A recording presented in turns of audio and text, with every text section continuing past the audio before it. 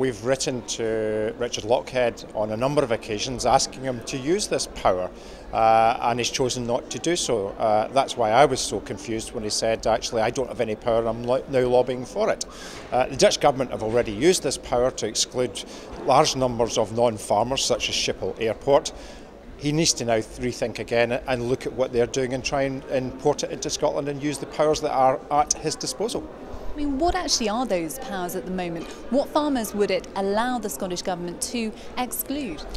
Well, from what the Dutch government have done, they've named a whole list of different organisations and people that they declare are non-farmers, rather than trying to actually set out what is a farmer. They've set out who is not a farmer.